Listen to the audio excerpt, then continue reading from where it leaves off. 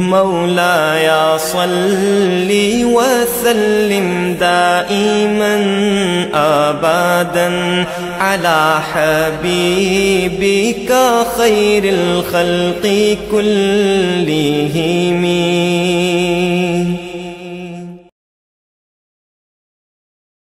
والسلام على عباده الذين اصطفى. أما بعد فأعوذ بالله من الشيطان الرجيم. بسم الله الرحمن الرحيم. الله مولانا العظيم. إن الله وملائكته يصلون على النبي يا أيها الذين آمنوا صلوا عليه وسلموا تسليما. الصلاة والسلام عليك يا سيدي يا رسول الله وعلى آله وصحبه يا سيدي يا حبيب الله.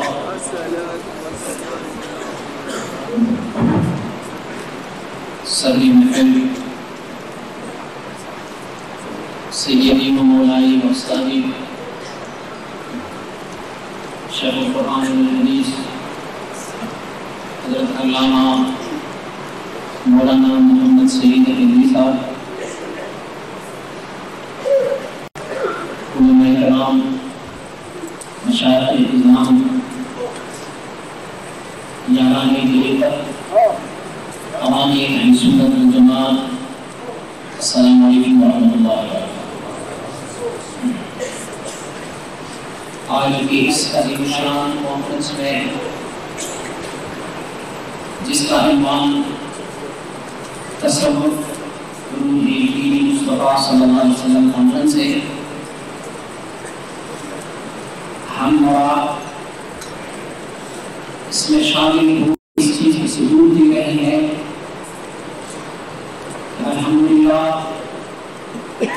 وہ علوم جو آقا صلی اللہ علیہ وآلہ وسلم بارے سے محفوظ تھی، الحمدللہ آج کی اس محفل میں دو علوموں کا حسین انتظار دینے میں آ رہا ہے۔ ایک طرف اگر ہمیں رشد و ہدایت کی طرف بلانے والے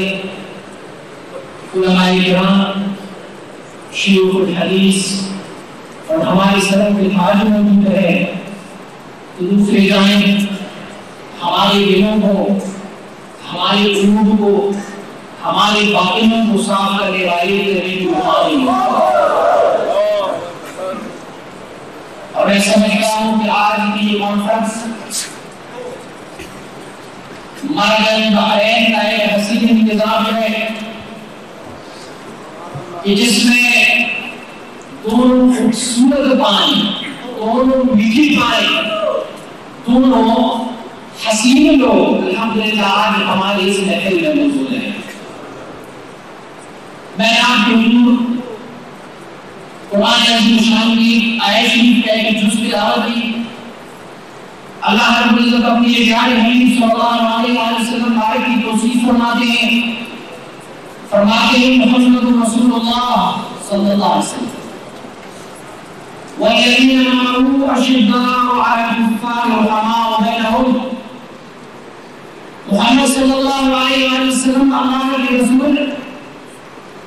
اور ان کے ساتھ رسول اکرم صلی اللہ علیہ وسلم کے ساتھ صحابہ کرام کیسے تھے؟ رحماء بینہم، وہ ایسے تھے رسول اکرم صلی اللہ علیہ وسلم بارے کی صحابہ کرام کے آپس میں مرحمت فرمانے والے، ایک دوسرے سے رحم فرمانے والے۔ وہ صحابہ کرام جنہیں حضور اکرم صلی اللہ علیہ وسلم بارے کی چہرے اور طہارت کا زیارت بھی کیا اور آپ کی زبان مبارک کے الفاظ بھی سنے، اکیلے لفظ نہیں سنے بلکہ لفظوں کے ساتھ عمل بھی کروایا گیا ان سے، اور حتیٰ کہ صحابہ کرام کو ایسی تربیت دیا گیا کہ صحابہ کرام کی شان یہ ہوا کہ رضی اللہ عنہم ورضوا عنہ، اللہ ان سے راضی ہوئی، اللہ سے راضی ہوئی۔ آقا صلی اللہ علیہ وسلم بارے کی صحبت اطہر میں حضرت ابوبکر صدیق رضی اللہ عنہ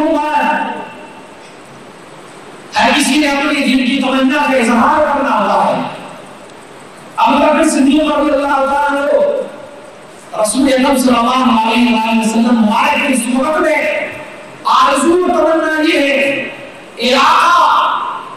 کاش میری تمنا پوری ہو کہ مجھے موقع ایک ایسے لمحات ہو کہ آپ اور میرے درمیان صحابیت کا یہ سسر اور متمال کا یہ رشتہ ہے پروردگار اس کو قائم رکھے. اور دوسرا آقا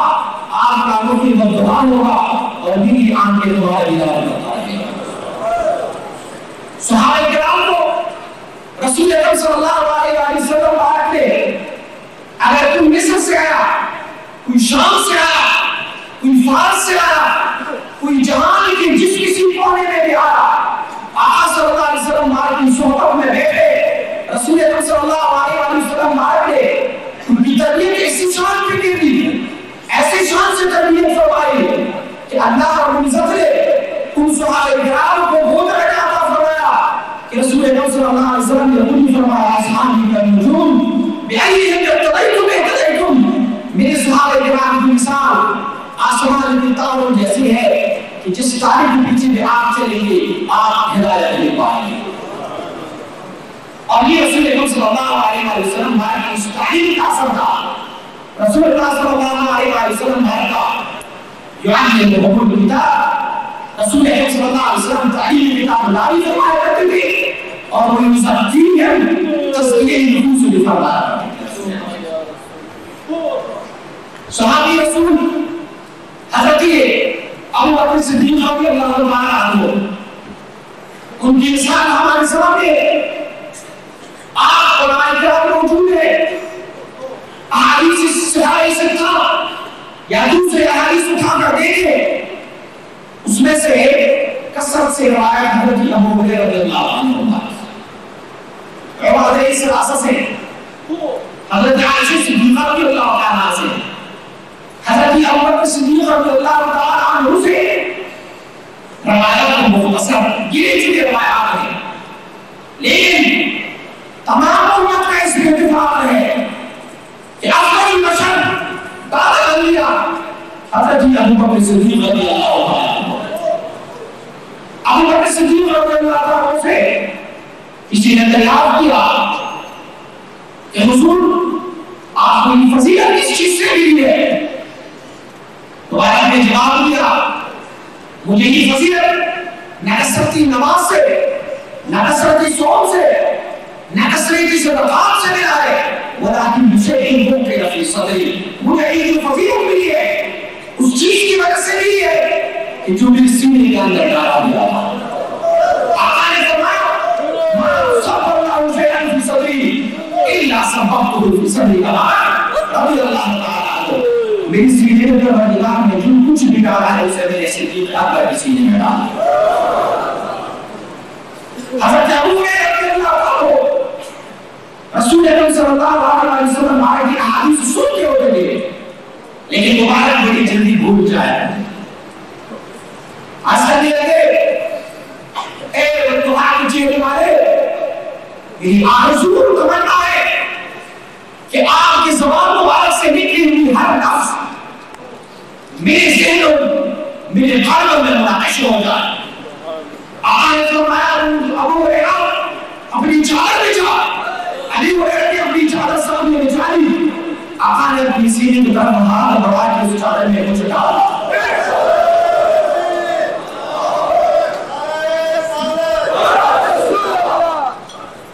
کیا ڈالا؟ نور ڈالا. حضرت ابو بکر رضی اللہ عنہ کو فرمایا اس کو اپنی سینے سے لگا. حضرت ابو بکر رضی اللہ عنہ مبارک نے اس کو سینے سے لگا. فرماتے ہیں اللہ اس کے بعد آپ کی زبان مبارک سے نکلا ہوا ہر لفظ میرے ذہن میں نقش ہوتا ہے. یہ کیا ہے سلوک تصور، یہ کیا ہے احسان. حدیث جبریل مشہور حدیث ہے، طویل حدیث ہے، اس کا ایک جز آج کر رہا ہوں. دریافت فرماتے ہیں رسول اکرم صلی اللہ علیہ وسلم سے من احسان یا رسول اللہ صلی اللہ علیہ وسلم احسان کیا ہے؟ رسول اکرم صلی اللہ علیہ وسلم نے فرمایا احسان یہ ان تعبد اللہ کأنک تراه اللہ کی ایسے عبادت کرو گے جو تو اللہ کو دیکھ رہا ہے. مشائخ اعظام نے اس کی تفسیر بھی بتائی ہے وحدت الوجود اور وحدت الشہود کی جو مناظر ہے. اور اگر تم اس مرتبے تک نہیں پہنچ سکے کہ تم اپنی پروردگار کو لے کے عبادت کرو تو پھر کم از کم اس مرتبے پہ کرو کہ پروردگار نے تجھے لے کر رہا ہے. اللہ سے ڈرنے والے جو خشیت جس سے ہو گئے وہ جب پروردگار کے سامنے کھڑے ہو جاتے ہیں وجلت قلوبہم ان کے دل جو ہے وہ اللہ کا مزکر ہے. یہ کیا تھا سلوک و تصوف اور آقا نے ہمیں سلوک و تصوف سکھایا. اس زمانے میں حضرت عثمان رضی اللہ عنہ کے اختلافی روایات موجود ہیں کہ عثمانی اس کے بعد جمع ہوا. اس زمانے میں رسول اللہ صلی اللہ علیہ وسلم کا تعین ہوا کیا تھا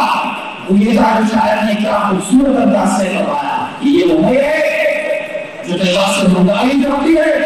یہ توحید کی ہے. یہ پیالوں سے نہیں کہ نظروں سے پکارا جاتی ہے. آقا صلی اللہ علیہ وسلم اپنی صحابہ کرام کو نہ اس کا بخاری تقریر تھا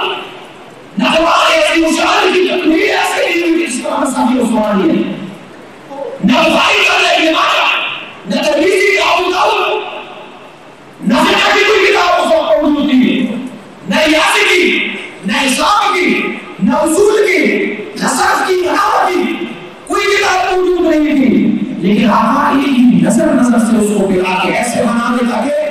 کہ بھی آئیے میں اپنے کو کہتا دیتا ہوں تمام صحابہ کرام ہوتے ہیں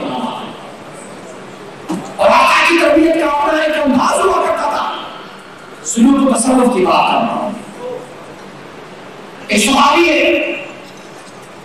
حضرت ابو بکر صدیق رضی اللہ عنہ نماز پڑھ رہے تھے. صحابی کا نظر ہوا ابو بکر صدیق رضی اللہ عنہ نماز خفیہ پڑھتے تھے. کچھ عرصے کے بعد حضرت عمر رضی اللہ عنہ بھی گزر ہوا. حضرت عمر رضی اللہ عنہ اونچی آواز سے نماز پڑھ رہے تھے. آقا کے حضور نے حاضر نماز کرنے لگی یا رسول اللہ صلی اللہ علیہ وسلم ایک آپ کے آگے بارے ہے آپ کا صدیق ہے دوسرے کے بارے میں آپ نے فرمایا نبی نے کہا نبی نے ہونا تھا تو میں نہیں ہوگا. اب ان کی اتباع کروں یا ان کی اتباع کروں یا رسول اللہ صلی اللہ علیہ وسلم. ابو بکر صدیق رضی اللہ عنہ خفیہ آواز سے نماز پڑھ رہے ہیں اور حضرت عمر رضی اللہ عنہ اونچی آواز سے نماز پڑھ رہے ہیں. یا رسول اللہ آپ کس کی اتباع کروں؟ رسول اللہ صلی اللہ علیہ وسلم آئے کہ ضرور تمہارے دین کو بنا فرمانے لگے بکر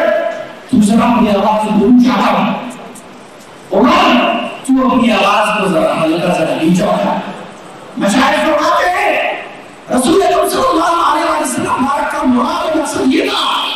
اپنی من کو ختم کرو اپنی آرزوؤں کو ختم کر لو. جو کچھ میں کہوں میرے تابع رہو. اگر میری اتباع میں رہو گے تو پھر صحت ہوگا. اگر اپنی مرضی کرتے رہو گے تو پھر اپنے رستوں میں چلے جاؤ گے. اور مشاہد نے سلوک کو تصور کا ایک مثال یہاں میں رکھا ہوا ہے اور فرمایا کہ محبت کی شیخ کا جزء آخری ہے. شیخ کون ہوگا جو ظاہرانہ مقابل ہے ظاہرہ مقابل جو ہے آقا کا غلام ہمارے. ایسا ہے کہ ظاہرہ جو ہے شکل بنا تو ہی لیکن باطن تمہارا جو ہے وہ خراب ہوگا. آقا نے فرمایا صلی اللہ علیہ وسلم نے بہت سارے ایسے قرآن پڑھنے والے ہیں رب آئے قرآن یقرأ القرآن والقرآن یلعن. بہت سارے ایسے قرآن پڑھنے والے ہیں جو پڑھ قرآن نہیں ہے جو قرآن اس پہ لعنت فرماتا ہوگا. کیوں؟ اس کی من صاف نہیں ہے اس کا باطن اس کا اندر صاف نہیں ہے. کیوں جو پروردگار خود ہی فرماتے ہیں کہ الا للہ الدین الخالص. پروردگار کے لیے وہی دین قبول ہوگا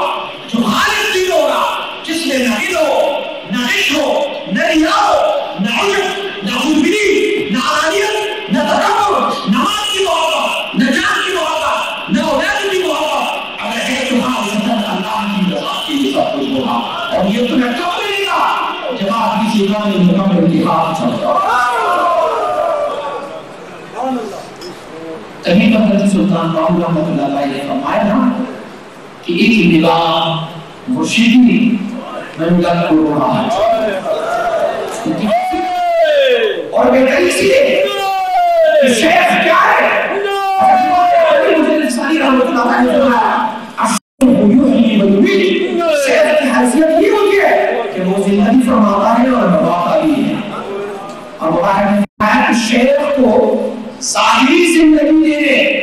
یا ظاہری طور پہ کسی کو مارنے کا کوئی اختیار نہیں ہے بلکہ کیا ہے شیخ وہ ہے شیخ وہ ہے جو سنتوں کی احیاء فرما کے اور کتابوں کو بتا دیتا ہے شیخ وہ ہے اور یہاں فرمانے آئے کہ شیخ کیا ہے شیخ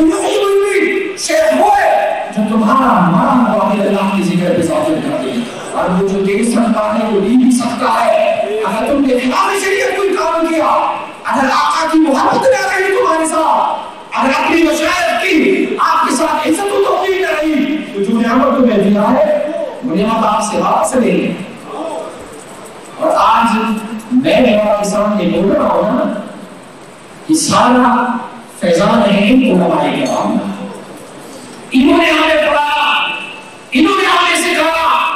انہوں نے ہماری رہبری کی آج اگر میں ان باتوں کو ثابت کر رہا ہوں تو اس ذوق پہ ثابت کر رہا ہوں کہ ان میرے اساتذہ نے مجھے سکھایا ان سے میں پڑھا ان کے سامنے ظاہری تلوث سامنے رکھا ان کے سامنے اپنے ایمان کو ختم کیا انہوں نے مجھے پڑھایا دیکھا تزکیہ کیا ہوتا ہے میں تو تجھے سمجھا دیتا ہوں کہ تزکیہ یہ لیکن فران اللہ کا ابو سے وہاں بھی جایا ان کی مشاہد میں ان کی صحبتوں میں دیکھا بطور مثال میں ایک مثال عرض کر رہا ہوں حضرت سیدنا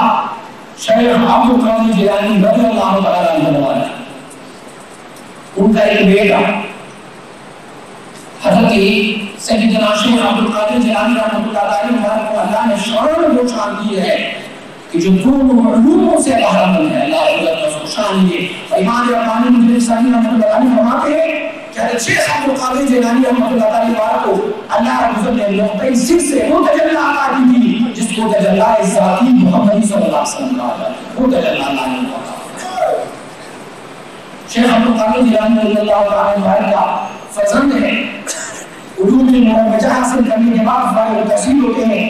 آتے ہیں ہمارے نے فرمایا بیٹا آج آپ فارغ التحصیل ہو گئے ذرا مجھے سنا دو کیا پڑھے ہیں کیا کچھ نہیں پڑھے تھوڑا خطاب فرماؤ بیٹا ممبر پہ تشریف فرمایا بڑا فصیح و بلیغ خطاب فرمایا اور سامنے حضرت شیخ عبدالقادر جیلانی رحمۃ اللہ علیہ یہ کیسے کہ قرآن نور کی ساتھ شامل کر لیا آپ نے خطاب کو اچھا فرمایا لیکن تھوڑا سا نور کی ساتھ شامل کرو آج کرنے لگیں گے والد محترم مجھے نور کی رائے کو پتہ نہیں کیسے نور ہوتا ہے فرمانے لگے بیٹھا ذرا بیٹھ جا میں تجھے دکھاتا ہوں نور کیسا ہوتا ہے وہ آئے ملتا پہ بیٹھ کے فرمانے لگے لا الہ الا اللہ ایک ہی آئے اللہ کی گرد کے ساتھ وہاں کے لوگوں کے وہ حال کیفیت سادی ہوا وہ حال کیفیت والوں کا کہ مختلف روایات میں یا 900 یا 90 جنازے اس دن حضرت شیخ عبدالقادر جیلانی رحمۃ اللہ علیہ اس محفل سے نکلے ان علماء کرام نے ہمیں سکھایا کہ آپ اگر علم حاصل کرتے ہو تو علم کے ساتھ عمل بھی کر لیا کرو اور عمل تمہیں کہاں سے ملے گا ان اللہ کے دوستوں کے پاس جاؤ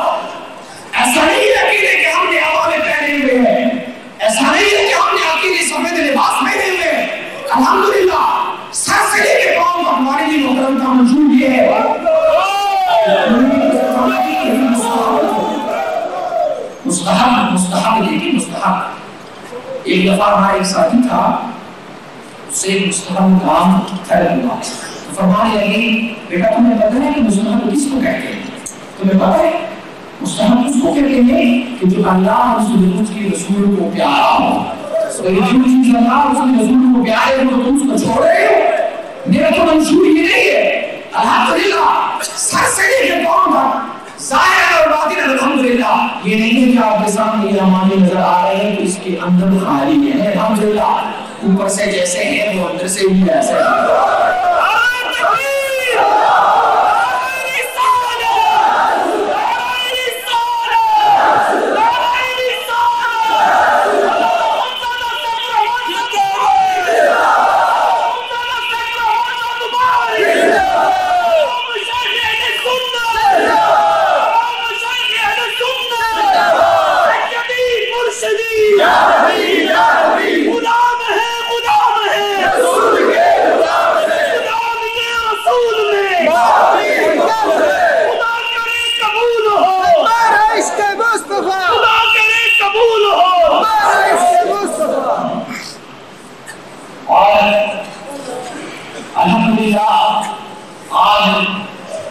آپ کے سامنے جو سر سے لے کے پاؤں تک نبی صلی اللہ علیہ وسلم بارک کے جو جلوے نظر آ رہے ہیں، الحمدللہ یہ میرے والد محترم کی برکات ہوتی ہے، اور الحمدللہ وہ ہستی ہے کہ جو ہے کہ بدیت اور وہابیت کی ہر قسم میں بیٹھ کے بھی رسول اللہ صلی اللہ علیہ وسلم الحمدللہ سنت کے لیے وہ قربانی آئی ہے جو اس عصر میں اس کا مثال ہے، اور الحمدللہ میں آج فخر سے بول رہا ہوں کہ اگر کوئی دیوبندی وہابی دوسری مذہب کے اندر داخل ہونا الحمدللہ ان کو اس کی بدبو محسوس ہوتی ہے، ہمارے محل میں وجود اللہ جو بھی ہے یہاں سے نکل جائے۔ الحمدللہ آج ہم اور آپ جس محفل میں بیٹھے ہیں، کرنل ڈاکٹر سرفراز صاحب کو آپ دیکھ رہے ہیں، یہ کبھی کرنل کیا ہوا ہوتا تھا اور اس نے پینٹ شرٹ پہنی ہوتی تھی، کبھی یہ میڈیسن کھیلتا ہوتا تھا،